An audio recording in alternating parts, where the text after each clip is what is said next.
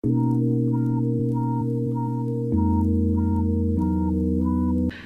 everyone and welcome to my channel. My name is Sherelle and welcome back to another video. So in today's video I'll be telling you more about how I use kojic acid to lighten my hyperpigmentation and dark scars. But before we get into the video, if you are new to my channel, welcome. My channel is all about skincare, beauty and natural hair, so if that kind of content interests you, I'll really appreciate it if you could show support to my channel by subscribing. Also, if you are a returning subscriber, welcome to this video. Thank you so much for supporting my channel. You know how much I appreciate your love and encouragement. Now let's get on with the video. So as I said before, in today's video we'll be talking about kojic acid and how I used it to get rid of my dark marks and scars. So I did a video about how I got rid of my hyperpigmentation and dark marks, and I actually mentioned kojic acid in that video and you guys really wanted to know more, so that's why I decided to make this video. Also, I did a poll quite a while ago asking if you guys have heard of kojic acid, and I was quite surprised that not a lot of you guys have actually heard of it before. So comment down below if you have heard of kojic acid before, or if you've used it before and what are your experiences with it. If you are new to my channel, I have struggled with hyperpigmentation for a very long time, and it's taken me about a year to find products that I love and products that really do work for my skin. My skin still isn't completely 100%, but I will leave a picture of what my skin used to look like before, just so that you can kind of compare it to now. So the most amazing thing about kojic acid is that it is natural. So it is made from fungus or soybean, and it can even be made from rice. And as you already know, it does wonders for hyperpigmentation and dark scars. So there are so many causes of hyperpigmentation. Some of those are acne, melasma, sun damage, and in my case it was eczema. I use kojic acid in 3 ways. One of those is a soap, and the next way that I use it is in a powder, and with the powder I use it in my everyday moisturizer, and the last way is a face mask. This is the actual soap of kojic acid that I use, and the brand is called Koji San. And of course, if you want to try out this product for yourself, I will leave it in the description box below. And there are so many brands out there of kojic acid soap, but this was the first one that I tried and the first one that I fell in love with, so I haven't really needed to try any other brand.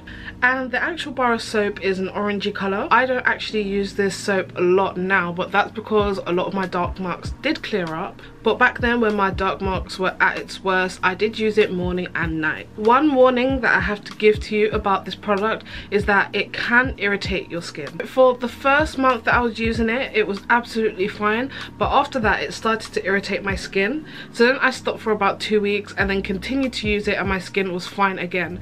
But if it does irritate your skin, or you feel any burning or very uncomfortable, I would discontinue using it, leave it for a little bit and then try it again later on.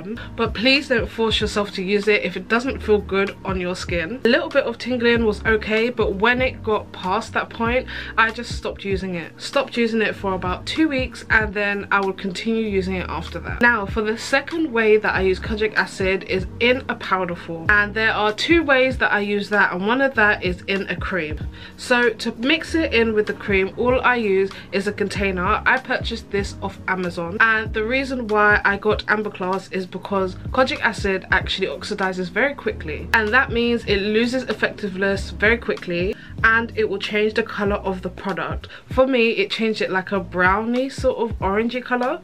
So because it oxidizes very quickly, I like to leave it in a dark place, hence why I use the amber glass. Another thing, if you're going to mix kojic acid powder with your cream, only mix it in an amount that you can use within 5 days. After 5 to 7 days, kojic acid starts to oxidize and really loses effectiveness. So I wouldn't go ahead and mix a whole big bunch that you're going to use over a month, because it just wouldn't be worth it. The everyday cream that I use is E45, and then I mix less than 2% kojic acid with that cream. If you're going to use the cream on a larger area, like say your arm or your legs, I would put a little bit more in there, because of course you're using it on a larger surface area. And when I used to use that mixture, I use it very sporadically. Like, I would use it one day, then I wouldn't use it the next, but I definitely wouldn't use it every single day, especially if you're using the soap as well, because it can be quite abrasive. Now, the third way that I use kojic acid is in a face mask. This is one of my favorite ways to do it. I got the idea to use this face mask from another YouTuber, and I will leave their name right here so you can watch that video, but I'll also show you how I made it on my channel as well. To make this mask, I apply apple cider vinegar, and I use 2 tablespoons of that. Then I use 2 teaspoons of flour, and then less than 3% kojic acid, and I use some vitamin C powder. Now, when it comes to this face mask, I also use it sporadically, and all I do is apply it to my face, let it dry for about 20 minutes, and then rinse it off. And that's all I have for you guys. If you have any more questions about the kojic acid or how I use it, don't forget to comment down below and I will try and answer your questions. And if you enjoyed this video, don't forget to give it a thumbs up, and I will see you in the next one. Bye! Comment down below if you have heard of kojic acid before, or if you've used it before, and what are your experiences with it.